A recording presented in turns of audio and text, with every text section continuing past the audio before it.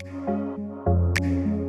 everybody, I'm Wade Bearden. I am one of Sermonary's co-founders, and I'm going to share with you in this video some of my favorite Bible commentaries.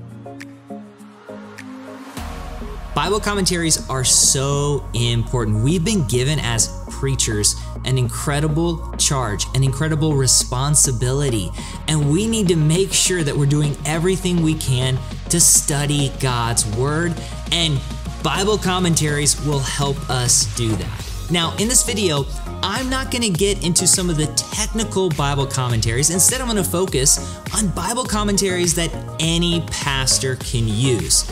If you want to get more technical, you can do that.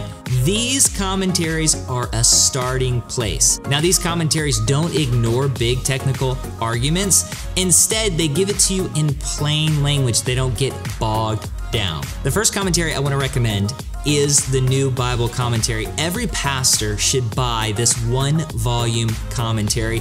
It was just recommended to me recently, and I love it. It's like a study Bible, but on steroids. And what I love about the plain language is it cuts to the point of what the passage actually means, and it helps me as a pastor as I communicate that to my audience. They're not Bible scholars. This commentary helps me to talk to them like they're not Bible scholars. If you can only own one Bible commentary, it's got to be the Expositor's Bible Commentary set. This is an incredible set that spans the Old Testament and the New Testament. There are a lot of different volumes. It's good to just invest in the entire thing.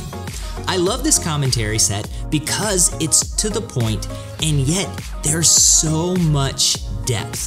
Whenever I start studying a passage, I always begin with this commentary set, and it helps me to understand those parts of the text that maybe I don't initially see. Another great commentary set that I think every pastor should grab is the Christ-centered Exposition Commentary set. I love the pastoral approach to this set. It's from B&H Lifeway.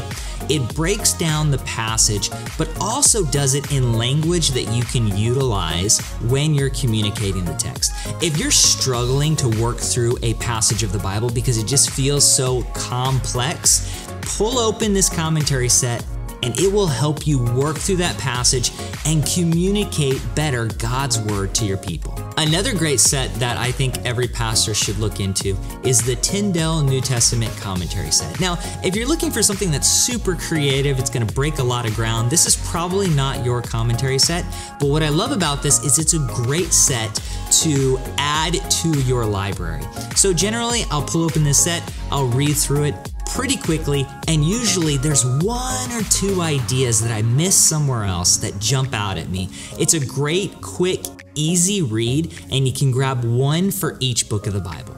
Another set that I use all the time is the NIV Application Commentary set.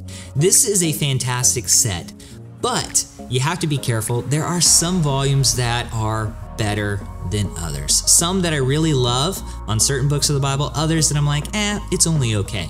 What I love about this commentary set is it breaks down the passage and then it gives you real-world application. So if you're struggling to find the application points from the passage that you're reading, pull this one open. It always gives me some really creative ideas of how a particular passage relates to our world today. Another set that I have a bunch of volumes of is the New International Commentary of the New Testament.